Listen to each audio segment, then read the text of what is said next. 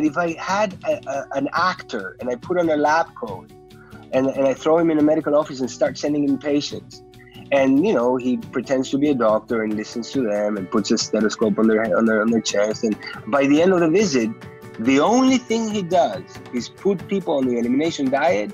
Judging by the results, he or she would be one of the best doctors in the neighborhood.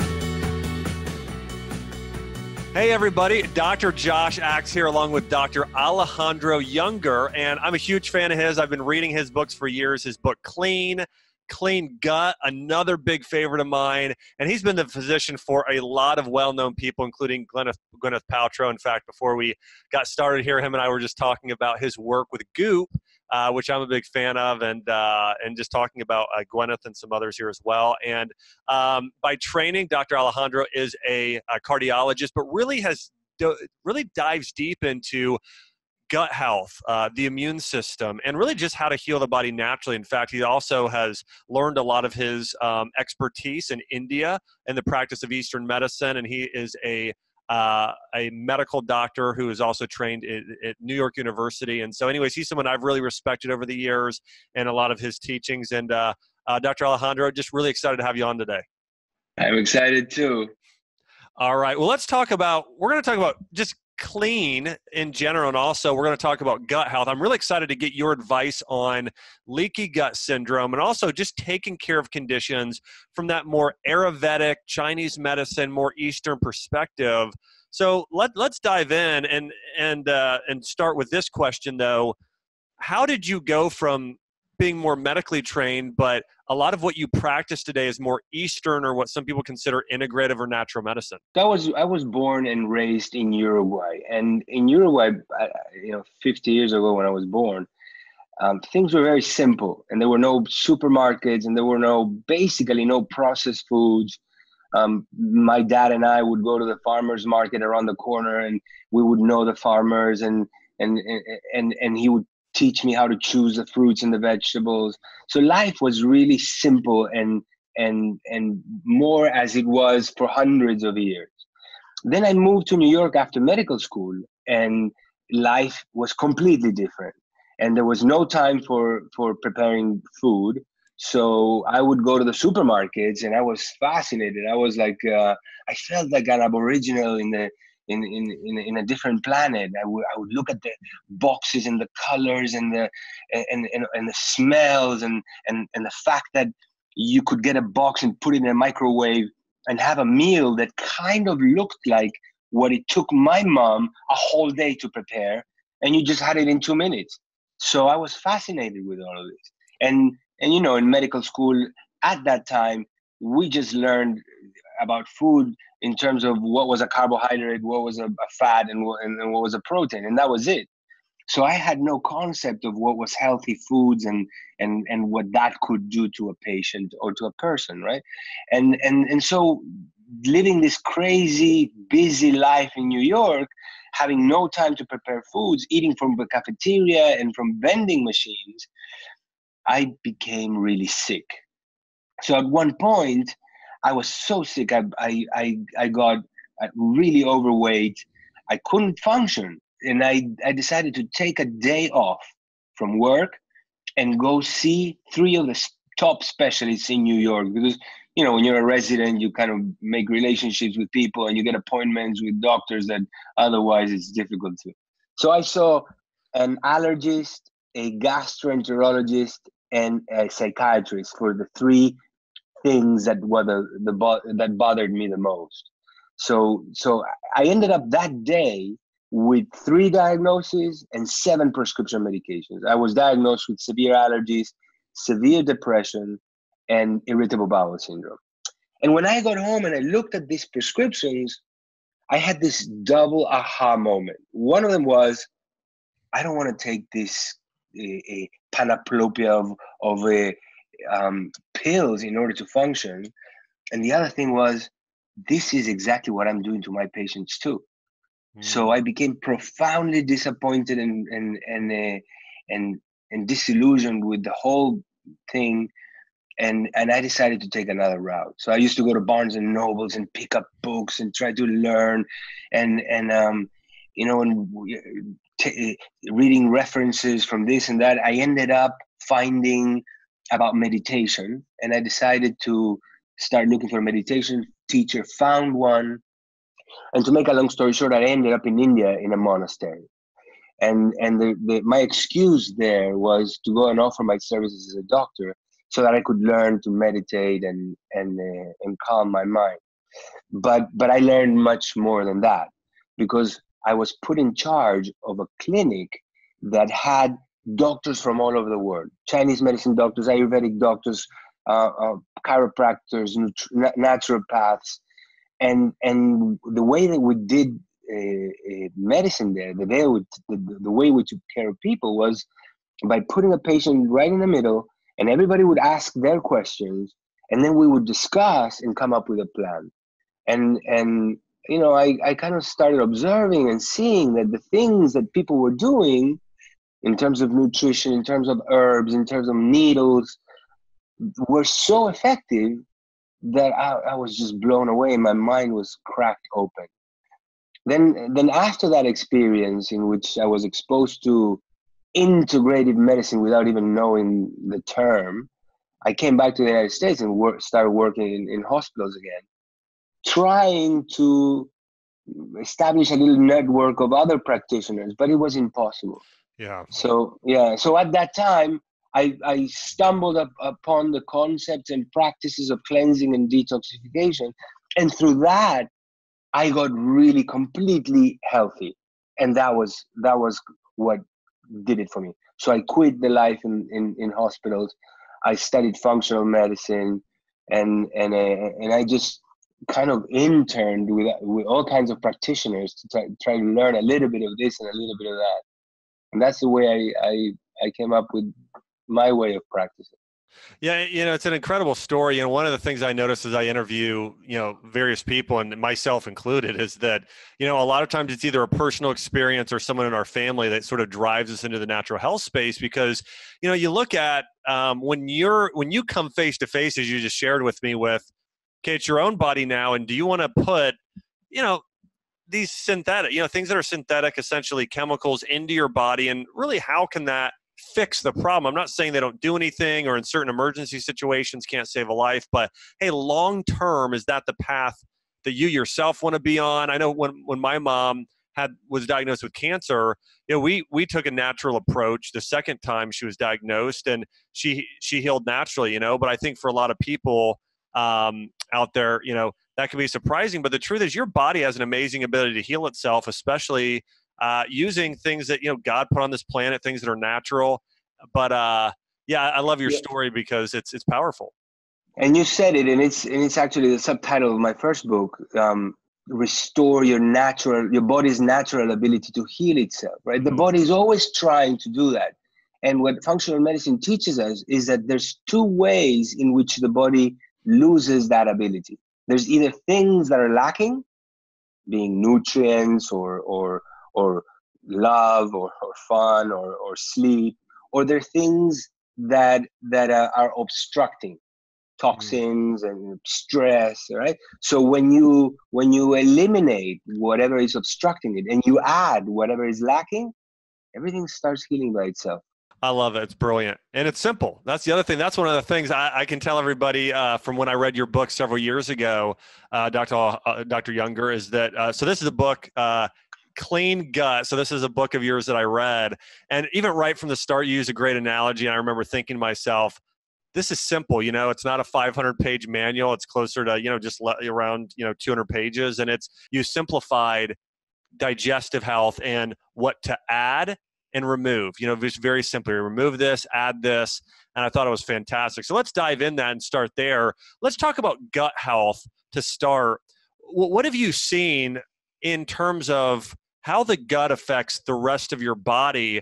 So I want to start with that question, and then I want to dive into what are the biggest foods to remove than add. But what do you see in treating the gut, like in your book, Clean Gut? What is the basis of that, and how does your gut health affect the rest of your body?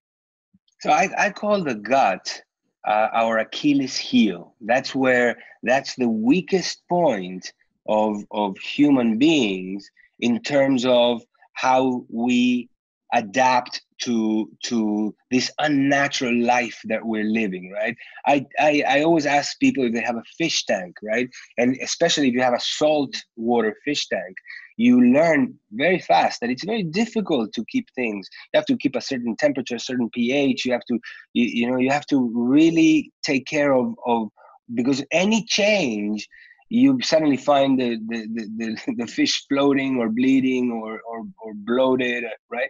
And our cells that are circulating in our blood are like little fish in our body, which is a fish tank.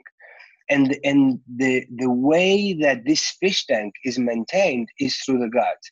And the thing is that through the gut is where we have the maximum number of exposure to the external world, where foreign stuff can enter and start damaging the body. There's very few points of contact with the outside world. There's our skin, which is thick and resistant. There's our lungs, but only air comes in. And then there's our gut, where all these things that we put in our body starts going inside. And when they're inside the tube, they're still outside of the body proper, but they're in the border. And that border is so important. That's why the lining of the intestinal wall has to have these cells that have tight junctions, right?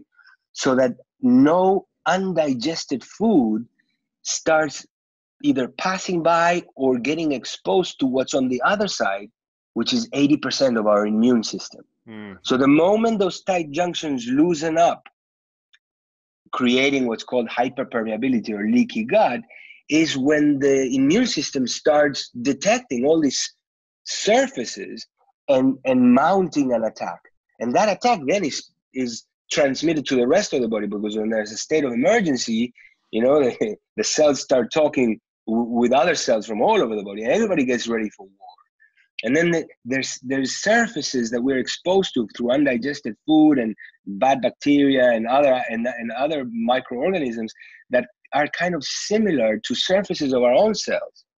And that's how autoimmune diseases start. And so inflammation, autoimmunity, immune responses, they're all mostly generated in the gut. Yeah, it's a great point there. And I love the analogy you use, and just talking about, leaky gut syndrome. And this is something, I wrote about in my book as well, really getting into. There are so many conditions today that are related to gut health. Everything from, you mentioned autoimmune disease is a big one. Migraine headaches, food sensitivities, nutrient malabsorption. So many of these are due to what's going on in that gut lining. Even a lot of, some clinical depression, anxiety. Especially because what we forget, or some of people don't know, is that there's a huge neurological system within the wall of the intestines or around the wall of the intestines. It's actually bigger than the neurological system in our skull. And there is where a lot of these neurotransmitters, and some of them we know about, like serotonin and dopamine and GABA and all these neurotransmitters that are the ones that end up determining how you feel, or how depressed you are. Those are mostly produced in the gut. Yeah, it's a fantastic point. I know we've both seen the stat that over 90% of serotonin is produced in the gut. So, that just shows you how your gut can affect your brain, can affect your mood.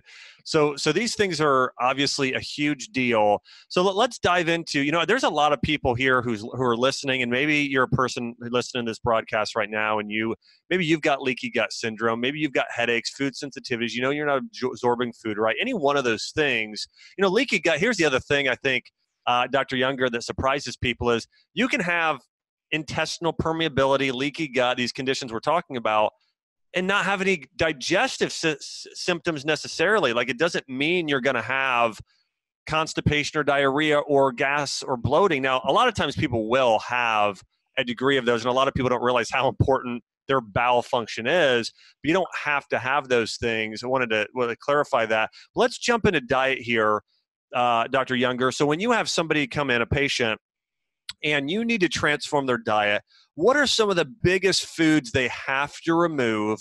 And what are some of the most important foods that they should be adding back into their diet? So I keep it simple too. I think of this subject as when I teach my kids around my house how to be safe, right? And the most important thing that you do from when they're born until they're 5 or 6 is to tell them what not to do. Don't put your fingers in the socket. Don't play with knives. Don't run with scissors. Don't jump in the pool when there's nobody around. So don't. And with food and with nutrition, human beings are at the stage of knowledge of 5-year-old, up to 5-year-old kids. So the most important thing that I do with my patients is tell them what not to do. And when you tell them what not to do, you don't really even have to know what to do, because as you remove the things that are hindering your system, then whatever else is there will be much better absorbed, as you said, and will benefit you better. So and I always say that if I had an actor and I put on a lab coat and I throw him in a medical office and start sending in patients, and he pretends to be a doctor and listens to them and puts a stethoscope on their chest, and by the end of the visit, the only thing he does is put people on the elimination diet. Judging by the results, he or she would be one of the best doctors in the neighborhood, right? Yeah, because, no doubt. because in my experience as a doctor, 60% of problems that people come to me with are either completely resolved or greatly improved just by being in the elimination diet. And what is the elimination diet? There's a few big ones: sugar, coffee, alcohol, gluten, and dairy. And by just eliminating those, the results that I see are unbelievable. Yeah, it's a great point. I love how simple you make it, Doc. It's true. So hitting on those things. So you talked about, and then let me ask you this. So what are your opinions on, there's a lot of different diets out there. I'm going to throw out paleo, for instance. What is your opinion on grains, refined grains, non-refined grains, how they're cooked? Should they be sprouted? Any thoughts there on grains? Well, when the damage in the gut is significant, when there's hyperpermeability or leaky gut, or when there's a dysbiosis, right? Grains don't help. Yeah. When the gut is healthy, I say fine with grains. Also, sprouted grains are better than not sprouted. But when the gut is healthy, you can allow yourself things that when your gut is not healthy, then those things are more damaging. The problem is that most people walking around today in the modern world do not have a healthy gut. So then you have to say, okay, let's take a time and avoid grains so that you can really heal your gut, and then you can reintroduce them and use them accordingly, sporadically or intermittently. Yeah, you and I have the exact same perspective on how to use grains, and even if you look at traditional Chinese medicine and Asian medicine where grains are part of the diet, when somebody is ill, they really only have them consume one grain, and it's a kanji. It's a rice that's sprouted that's then cooked for, 12 to 24 hours, and it's like a mush, and that itself isn't that difficult to digest, and it's with a broth. But yeah, for the most part, grains are not doing anybody any favors. And the thing is that when you look at other cultures and how they eat, yeah, they may have grains, but at the same time they're eating fermented foods, and they're maybe damaging things a little bit with grains, but on the other hand, they're protecting their gut health with fermented foods. So things balance themselves, because I always say a little bit of stress is good, a little bit of damage is good, a little bit. Yeah. So because you challenge the body to defend itself, and the body is always trying to adapt and survive. That's what the only thing that the body knows how to do. The body doesn't know how to get sick. It doesn't have genetic information of creating disease. Whatever we call diseases are just survival and adaptation mechanisms that went on for too long. For example, in cardiology, right? One of the biggest killers of Americans is coronary artery disease. But when you look at the disease, it's not really a disease. What happens is the arteries start getting irritated and fissures appear, right? And then what does the body do? It tries to repair with cholesterol. So it forms this cholesterol plaque.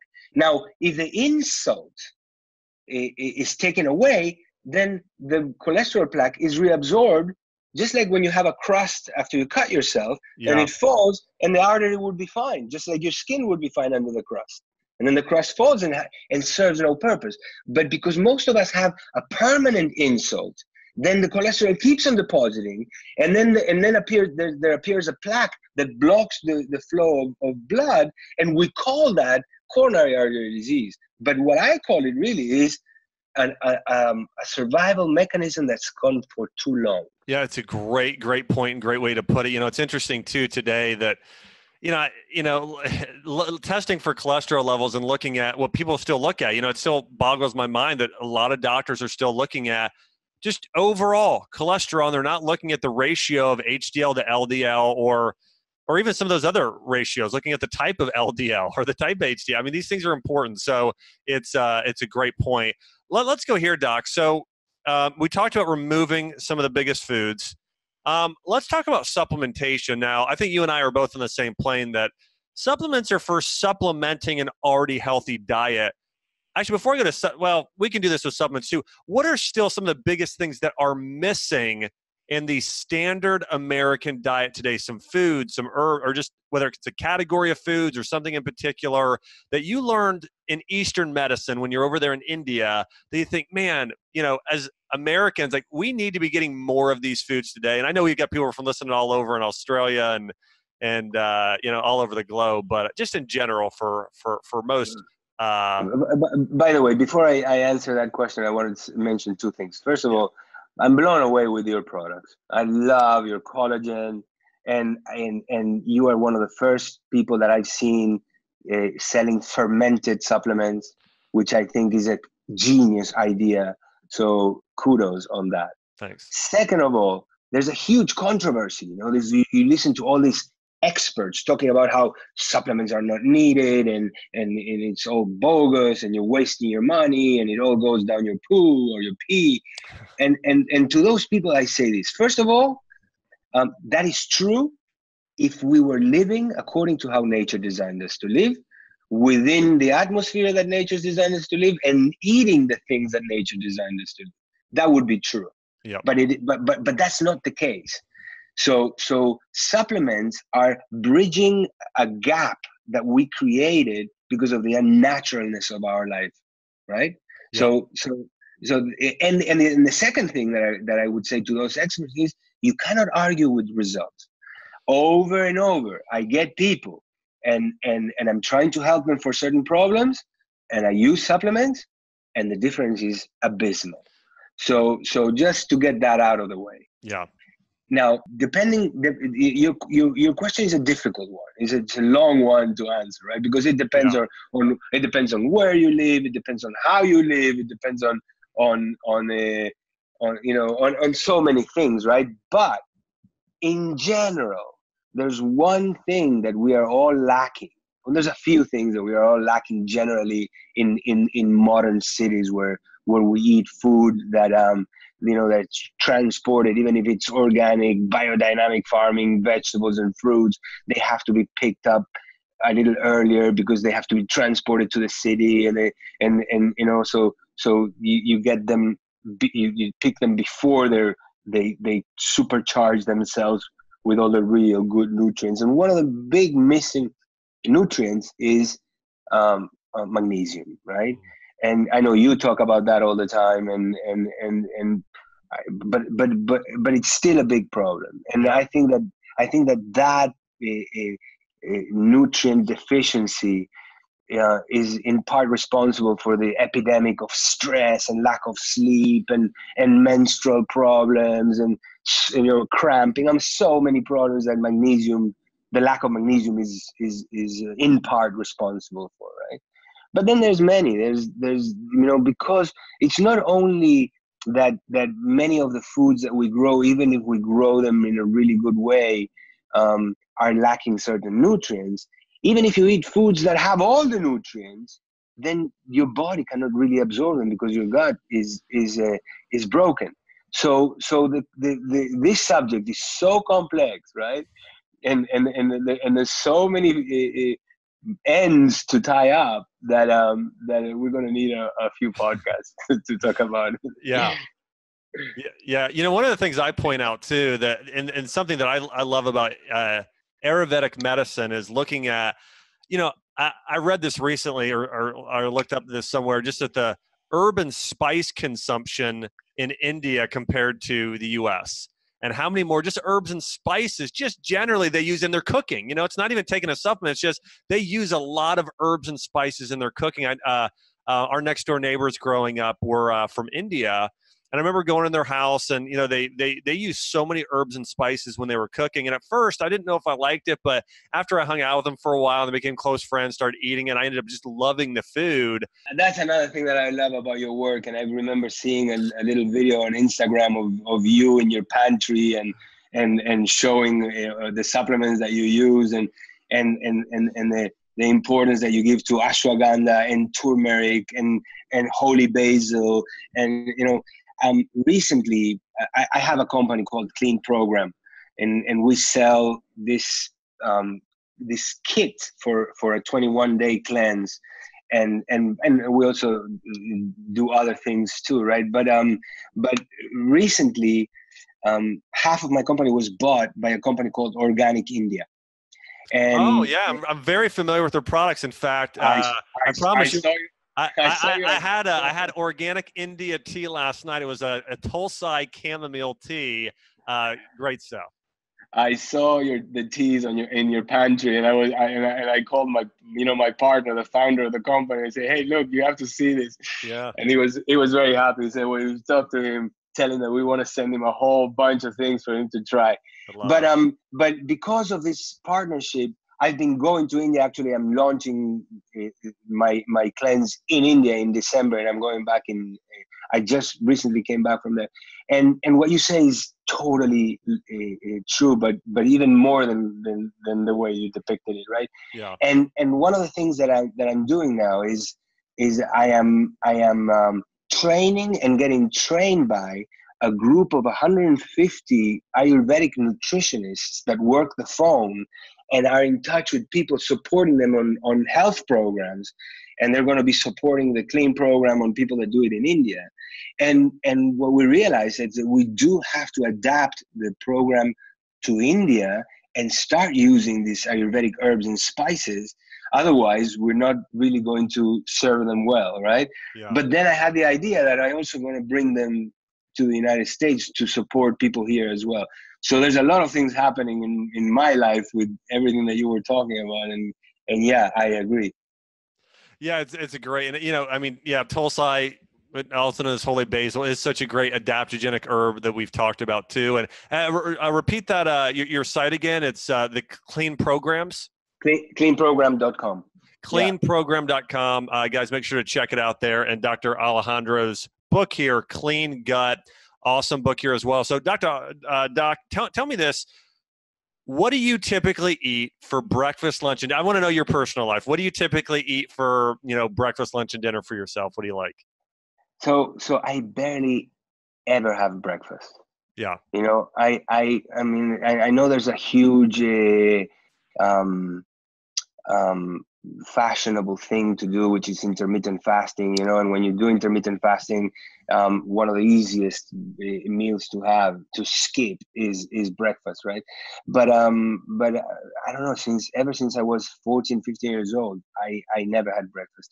I only started having breakfast for a few years when I was doing physical training and I wanted to have a six-pack, so I was eating 6 times a day and doing a ketogenic diet. And one day we'll talk about ketogenesis, which is something that really interests me. And I'm reading your book right now, so I'm very curious about your take on the whole thing. But Yep. but other than that, I barely have breakfast, right? And if I do have breakfast, most of the times I have a smoothie of some sort, and in the smoothie I put some fruit, either water, coconut water, maybe sometimes almond milk. I'm not that big of a fan of almond milk for myself, but um, other people, it's not that it's not healthy, but I just don't like the taste.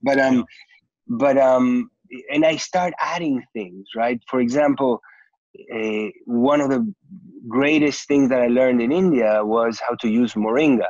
and Yeah. and and moringa is a natural multivitamin, multimineral. I spend time with a master of Ayurvedic medicine who was also an MD, called Narendra Singh. He died now, but he was a legend in India, and his book is just the encyclopedia of herbs and Ayurveda. But he told me that many years ago he was the doctor for the Indian army, and and once they were stranded somewhere where the Germans were passing by for a few months, and the only thing they had around was moringa trees, and they had a few cows, and they survived for 2 or 3 months. I don't remember exactly, only on moringa and some milk. Wow. That's Yeah. incredible. I actually have well, I have a lot of supplements. If somebody walked in my house, I mean, my supplement cabinet is massive, but I didn't have moringa this morning. I had it a few days ago as well, but I have a powder. I put it in with some other greens and some other berries like goji and acai and maki berry powder. But yeah, I'm moringa gonna is send, amazing. I'm gonna send you some of the organic India moringa because it's like really good. And yeah, I add a little moringa, I add a little ashwagandha, I add a little turmeric, and and then I add sometimes bee pollen, a little bit of sea salt. I do like my little experiments, right? And fill it up with nutrients, and that carries me for a long time. I don't really believe that human beings are best served for health reasons by having breakfast, lunch, and dinner.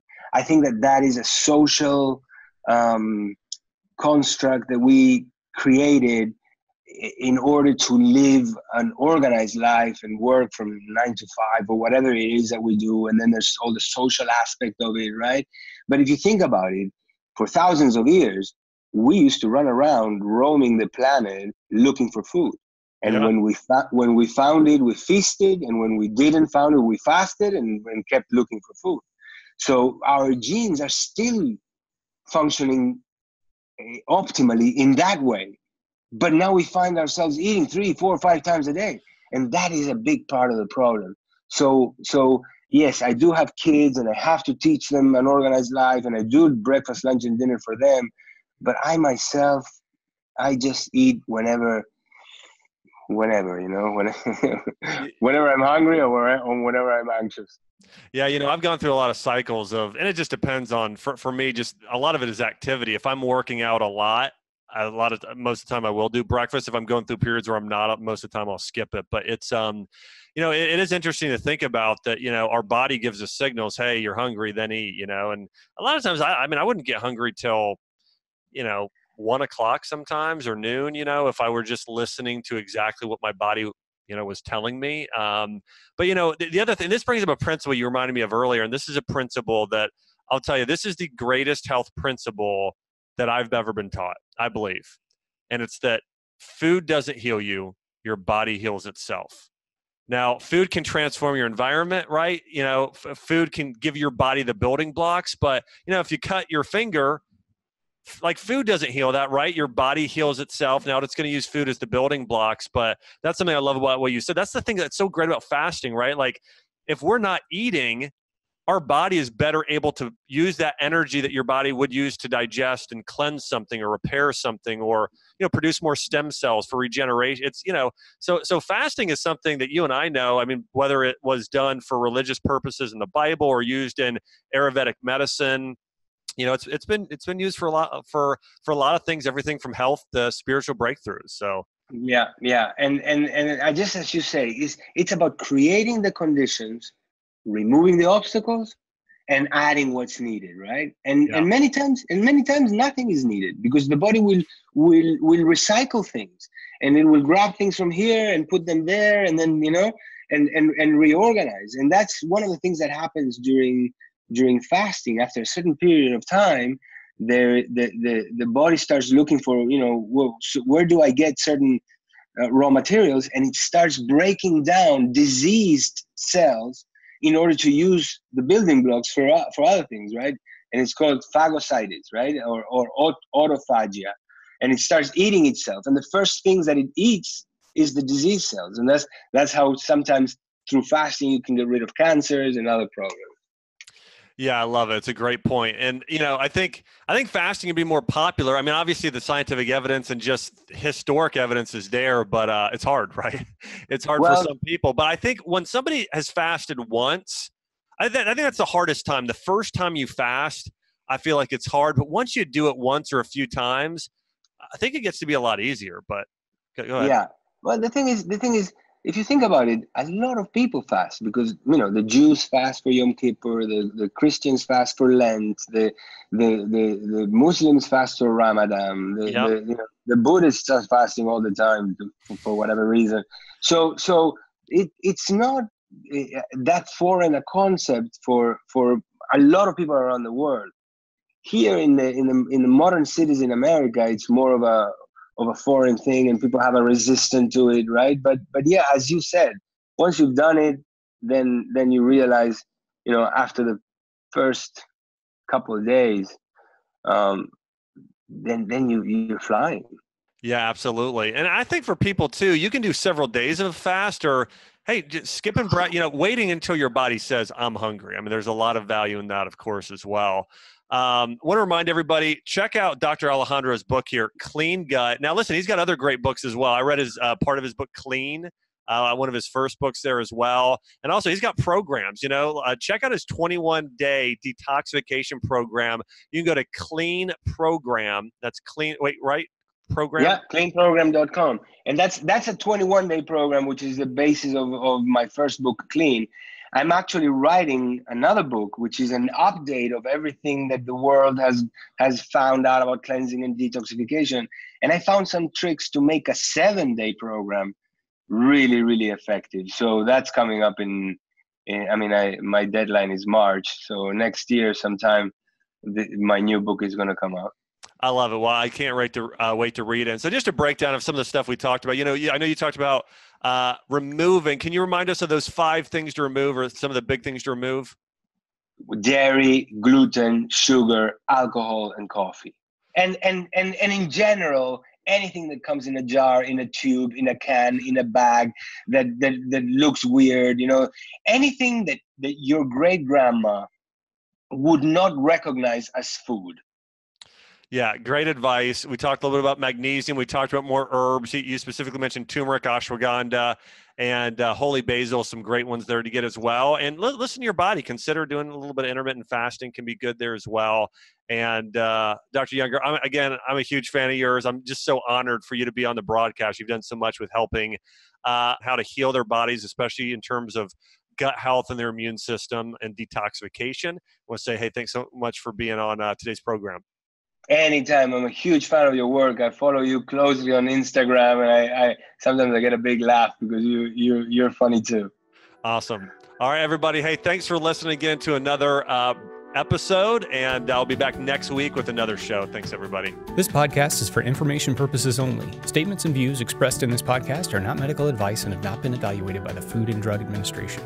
Opinions of guests are their own, and this podcast does not endorse or accept responsibility for statements made by guests. In some cases, individuals on this podcast may have a direct or indirect financial interest in products or services referred to herein.